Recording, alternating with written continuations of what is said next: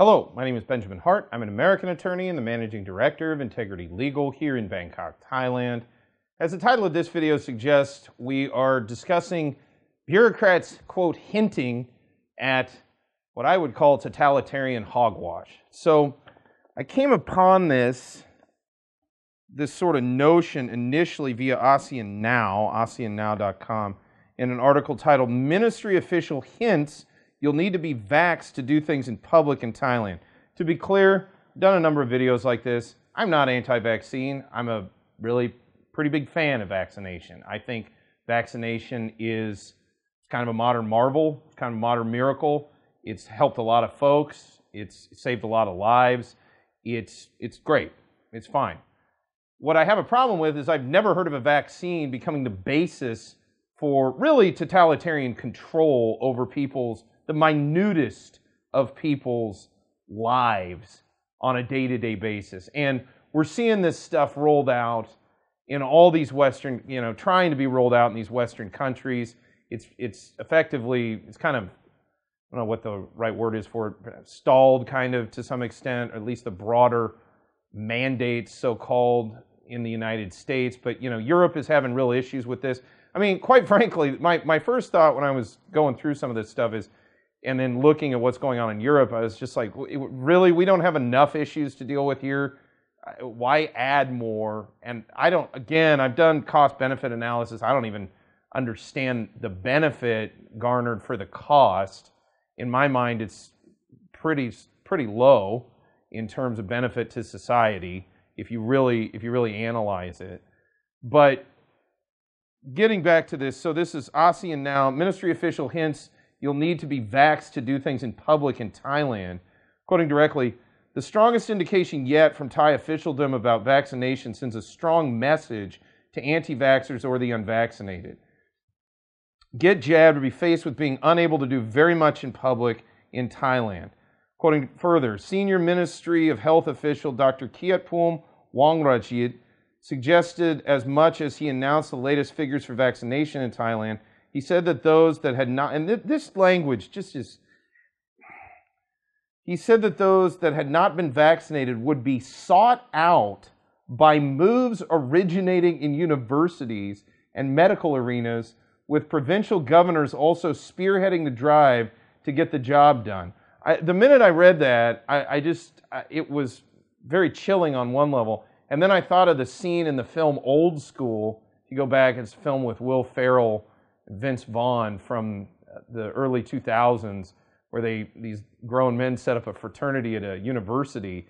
And the part where they're going around rounding up their pledges and they like tackle one guy in a fountain and knock him over and drag him into a van to take him off for, to be initiated in this fraternity. I mean, when I read the line, would be sought out by moves originating in universities and medical arenas, is like, what?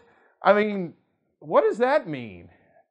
So quoting further, the message will be clear and contain a mild threat that if you don't have at least one jab, you won't be welcome among the rest of people. Effectively, you'll be a leper among the healthy. I mean, okay, I'm going to go ahead and there was another article I found in the Pattaya Mail, that's PattayaMail.com. Article is titled, Thai Authorities Attracted by Compulsory Vaccination Possibilities. And by the way, for some of the trolls in the comments, Pattaya, I do get it. I have a Midwestern accent. A lot of my T's turn into D's. I'm not intentionally trying to mispronounce the word Pattaya, okay? Again, Thai authorities attracted by compulsory vaccination possibilities, Pattaya Mail, PattayaMail.com. Quoting directly, slowly but surely, Thailand appears to be moving towards mandatory COVID vaccination requirements. Last May, the Buriram governor required high-risk groups to vaccinate or risk jail or fines. Now, we did a video on that, and I found that truly chilling. And it looked to me like it was a major violation of the Nuremberg Code as well. I don't know, and I haven't done all of the analysis on that, but pretty clear to me. Quoting further, the Justice Ministry, quoting emergency decree laws, stated that all prison staff are required to vaccinate or to lose their jobs. Okay. Quoting further, this week the national health authorities proclaimed that entry by anyone into a public building would soon require vaccination. Now, I didn't see this in any kind of proclamation, but again, I think they're referring back to this article that ASEAN Now had, where they were talking about, this hinting. I haven't seen anything, and correct me if I'm wrong in the comments. I haven't seen anything any more definitive than just this hinting. Anyone into a public building. Anyone into a public building? Let me get through the quotes and then I'll get into this. The prediction, initially seen as fake news on Thai social media, was later confirmed by Bangkok's Anti-Fake News Center. Well, that's helpful. Quoting further, at least one immigration police bureau has conducted a survey into how many of its retiree expats have already been jabbed. The notion of non-vaxxers being refused extensions of stay or renewals of annual visas is clearly not off the future agenda. Well, I don't think it's clear on any of this. Let me clarify that to begin with. I think there's a lot of rumor out there. I think there's a lot of, frankly, and I've said this before, a lot of hysteria out there. There's a lot of concerned people, but they get themselves whipped up into a furor, and we kind of lose, frankly, the plot. We kind of don't see what's really going on. You get kind of lost in the fog, if you will, of the narrative. Quoting further, in Thailand, opposition to compulsory vaccination is very diverse. Some argue it is an infringement of human rights. I'd be the first on that train to argue that. I think compelling anyone to put anything in their body it's pretty creepy. Let's start there. And I think it should at least be rebuttably a presumption that it is a violation, and anyone trying to compel someone needs to overcome a pretty high threshold to prove that it isn't. And I would even go further and say, in most cases, 99.9% of the time, that threshold should not be overcome. To me, yes, if there's a major cost-benefit analysis, or a situation, a massively dire situation. But yeah, I know they keep calling this an emergency decree. We're in this 20 months. We know what this is. We were very worried about it at the beginning, and they threw around a lot of numbers, but all things considered, it's clearly a manageable issue. Quoting further, others claim the vaccines are dangerous to health. I'm not going to get into all that. I don't know. I'm a lay person when it comes to that, so I'm not even going to go there. This is more a legal video.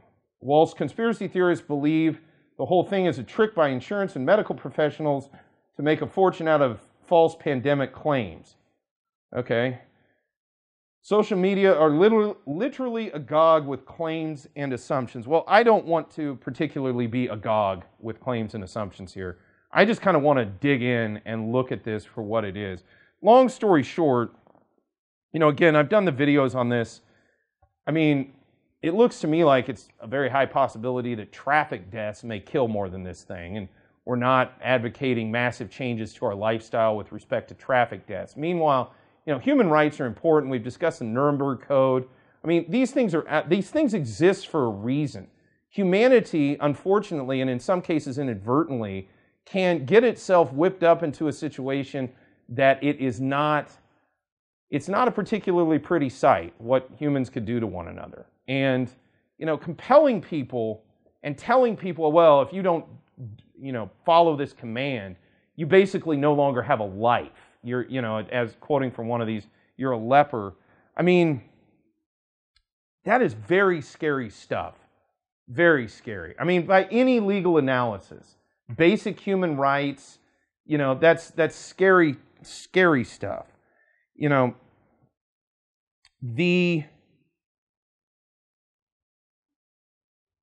Again, I haven't seen any kind of proclamation, entry by anyone into a public building would soon require vaccination proof. I haven't seen that. Look, and the other thing is, I mean, this is by definition, if they're saying that this applies to everyone, this is by definition totalitarianism, because what about people that genuinely have health concerns? I mean, just look at those people. So what? They're done? We're just done having them in our society, you know? And I mean, whatever happened to religion in the sense that, yeah, there are people who have different religious beliefs. You know, again, whether or not I personally agree or disagree with them, that's not really the issue. It used to be tolerance was the order of the day, and people tolerated that different people had different views on things. I mean, I got to be honest, you know, this is just wrong. And for folks, you know, these bureaucrats in the government to be just kind of spouting this offhand, why are you doing this? And honestly, to what end? I mean, I just don't get it. As I've said, and look, right, wrong, indifferent. You know, I came to Thailand, frankly, when I first came here, this was the freest place I'd ever been in my life. You know, in a very real sense. You know, and I love where I'm from. I came from the United States. It's a great country. It has many freedoms, you know, but Thais had such a live and let live attitude. It was just inherent, self-evident kind of freedom. Like, everybody just let everybody get on with it. And all of this is just such an upending of all of those notions, you know, of the notion of live and let live. That, okay, this person wants to be, you know, feels this way or thinks this way about something, I'm just going to let him get on with it. You know, and again, we've seen the quote-unquote existential threat of this or lack thereof. You know, if this was a different situation, you know, maybe the analysis would be different.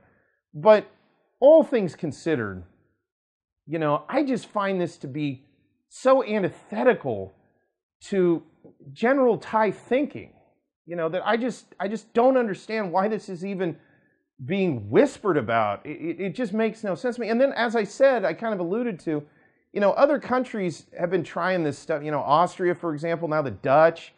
And there's real blowback. You know, I mean, people are in the streets. There's major upheaval in Western Europe. I mean, I'm not saying that could come here. In fact, I don't want it to come here. I like Thailand peaceful. I like it the way that it is. But I mean, you know, do we want to court that? Do we want to invite that by doing? I think we really need to at least be talking about this a lot more before we just have this hinting with the notion that we're just going to raise the curtain on a total change in how we live.